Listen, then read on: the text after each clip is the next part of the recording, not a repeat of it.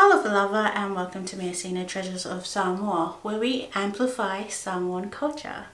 Today on our YouTube channel we're going to be discussing why Samoans are so fat.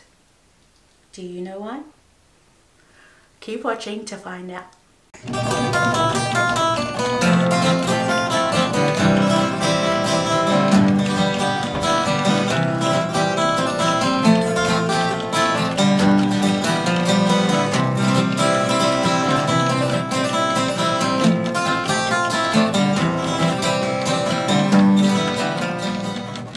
Probably heard it before that all Samoans are big or all Samoans are fat, and in fact the research and statistics actually tell us that Samoans are some of the most obese people in the world today. This is actually a very sensitive stereotype to me. So I once dated a man who at the time was living in Samoa, and almost every other conversation that he had with me was talking about how fat Samoans were, how much they ate, and just pretty much went on and on about the fat Samoan stereotype, and it annoyed the heck out of me. So why is this Palangi man coming to our country, making a living, and then making fun of us and our weight?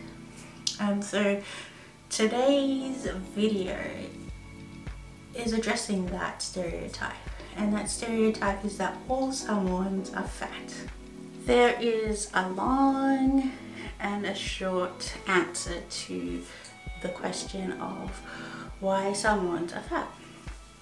The short answer is Samoans are fat because of colonizers and colonization in our islands.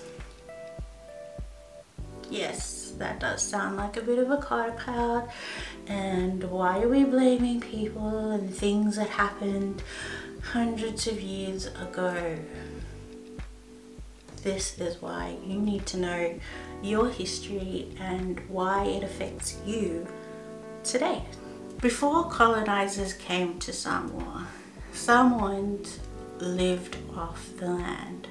So yes, there's taro, yes there's coconut, yes there are vegetables.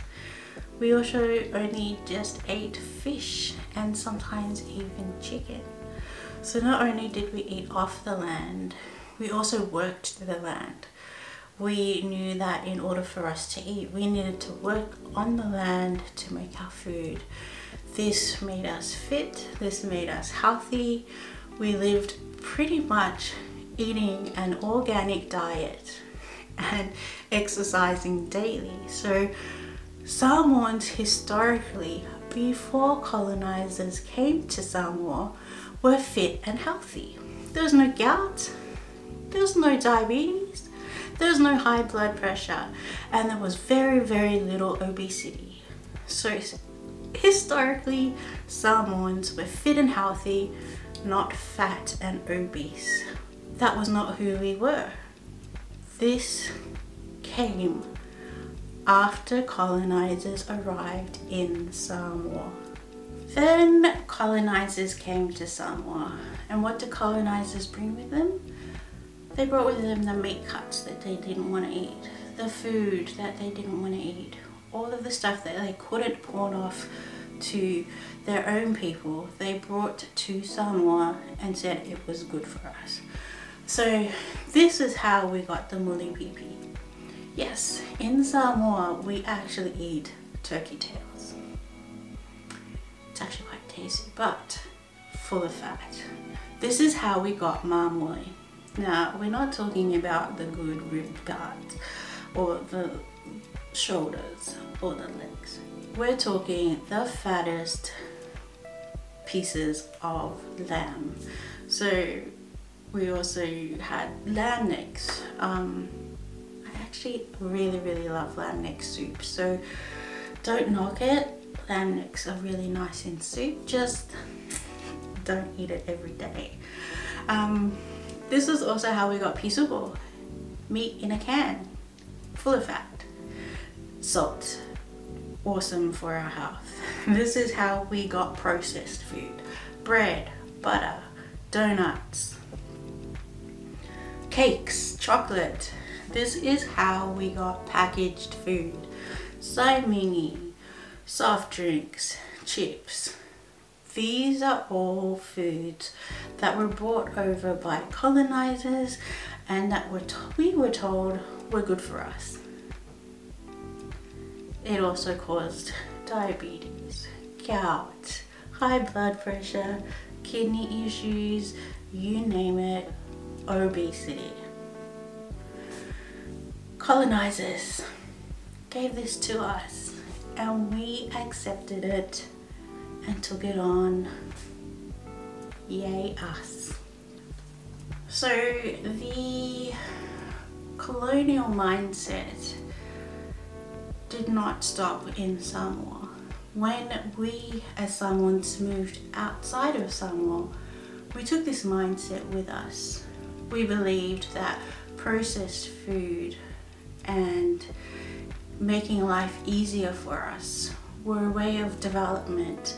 It was how we forged our path in a foreign land and showed them that we were a part of who they were. When in fact we should have been taking with us the knowledge of our ancestors, that working our land, being self-reliant are actually more important and will help us be healthy and strong in the future. And it is these ancient knowledge of our forefathers that Westerners are now promoting to their own people, to eat a more organic lifestyle, to get out and do more exercise, to be more self-reliant. These are all aspects that Westerners have taken from our ancestors and are now teaching to their own people, because our ancestral knowledge is actually really quite valuable. So the long answer is that for generations our people were told that modern ways were best for us, and that using these habits have led to us trying to achieve the Western dream to the detriment of our health. Yes, we have a choice. Everyone has a choice as to what they eat and what they do.